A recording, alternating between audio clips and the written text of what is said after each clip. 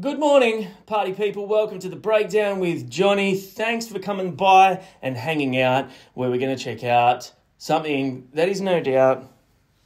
Oh, my man boobs are kind of crinkling up the word, but what I was getting at was Metal AF. And it's also fun. If you like this shirt, you can get it from our merch store.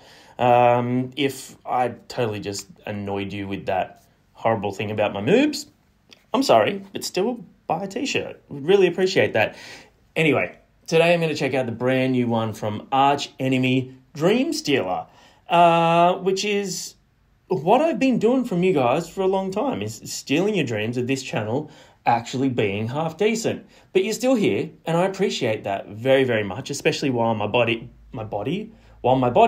is not here, while my buddy is not here, because he's in Italy on his honeymoon.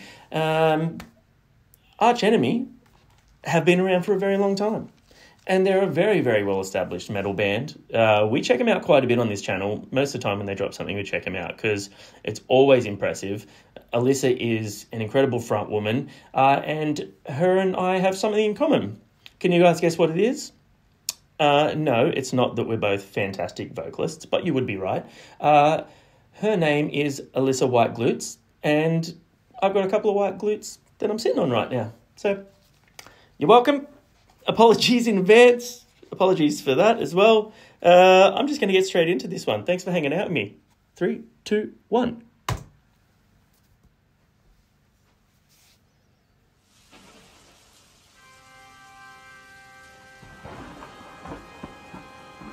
Ooh, stormy.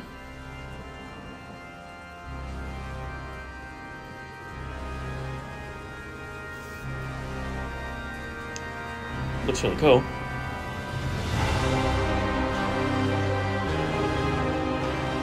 We got that big, I was going to say satanic welcome to hell vibe. But this doesn't look like hell. I'm just waiting for this to just explode into Rift City, baby. Let's go.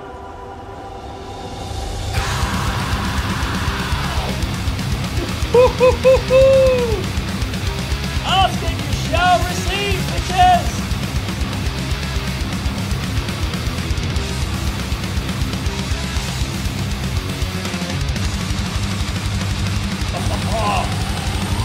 After dreams, here comes at night, chasing through our minds so deep. Silence flying out of sight, a mental parasite. Takes the whole wheel, so dear corrupts our hearts with fear. Makes us question, knowing no. Fills our minds with sorrow's flow. Dreams here knows our past. Turns from the to tasting worms. Takes a light that shines with them. Leaves us lost and shattered. Whoa! Is this a switch up? Get your 80s on.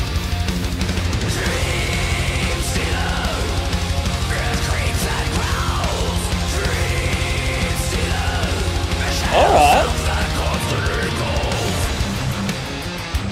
Oh.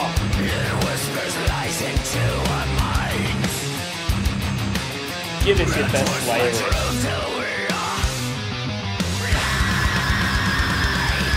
And some shred. Stop this madness.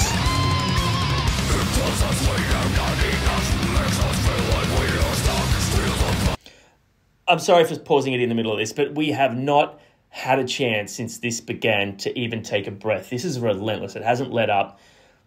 This, is it any surprise why this band has been around for so long and consistently dropped great music and kept a huge fan base and continued to grow? This is number one, it is metal as fuck. It's so intense. They are just beyond technically proficient. They're such great players. Absolute weapons.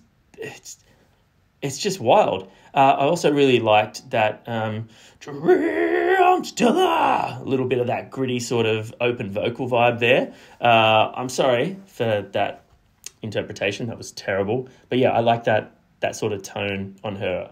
It's not something I think I've really heard from her that much.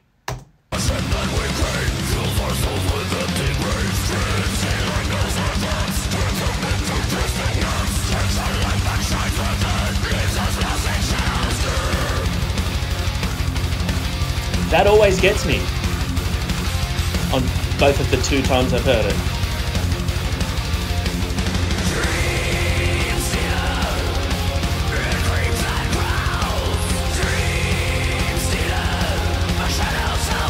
Cool little backing riff there as well.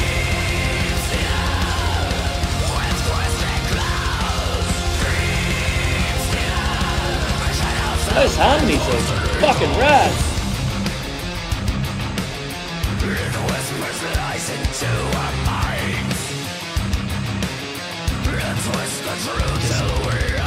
Hammering that ride cymbal there.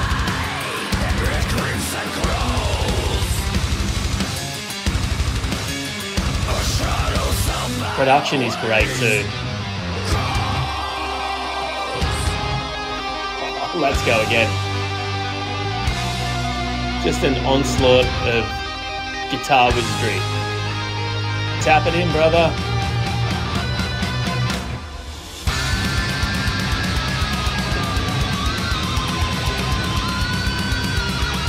Oh, doubles!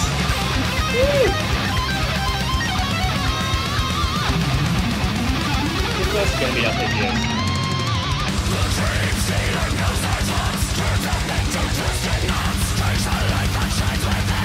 So?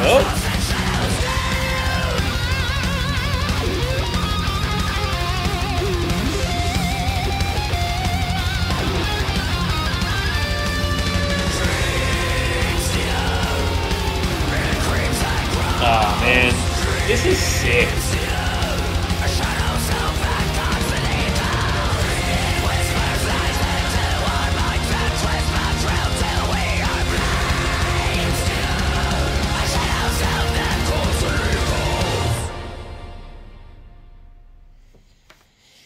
Oh man, that was relentless. It comes at night. That's what she said. I really enjoyed that. That was fantastic. Man, whew. Now look, obviously that style of metal isn't for everyone. That was quite intense. It was super fast. But goddamn, that band is just so good. She's an absolute just weapon. Just such a strong vocalist and so dynamic. Just got so much range and capability. It's just insane. I think she was, obviously when they changed from the last vocalist to her, as with any lineup change, and especially vocalists, there's a lot of people that were like, oh, it's not the same, blah, blah, blah. And, I mean, it's not like metalheads to ever be militant or, narrow-minded like that, is it? Never. But yeah, I think that, like, she's well and truly earned her place in this band as an absolute powerhouse.